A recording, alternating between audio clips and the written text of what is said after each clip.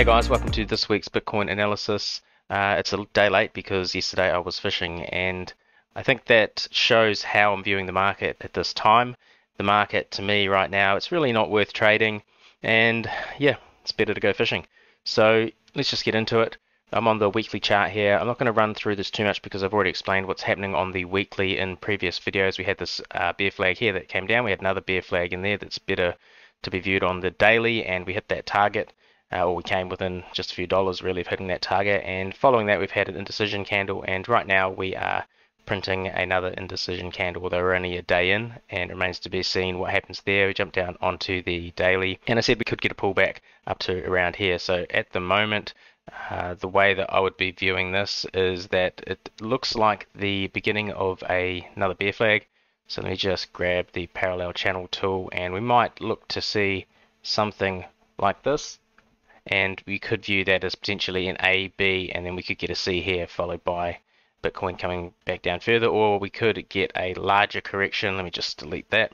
Could look something like this, A, B, C, and then coming down like that. I think either of those are possible, but the approach would be the same, and that is to not participate in this market, or if you are in the market, it could be a good opportunity to do some selling around this area if we get there. Jumping down onto the lower time frames now, we're on the 4-hour chart. You can see that we have a inverse head and shoulders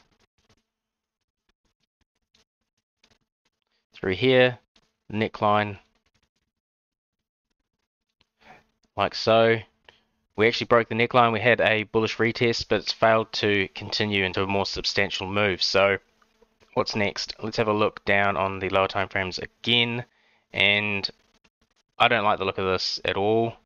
I would view this as some sort of distribution pattern, which means we're probably going to see more downside. So I have to lean bearish at the moment and say that we're probably going to see more downside, but I don't think we're going to see any massive moves until the CPI data comes out, and that is coming out on July the 13th, 8:30 a.m. Eastern Standard Time. So you want to wait and see what happens there. If inflation is up, we're going to see Bitcoin probably nuke even further. That would be really, really bad.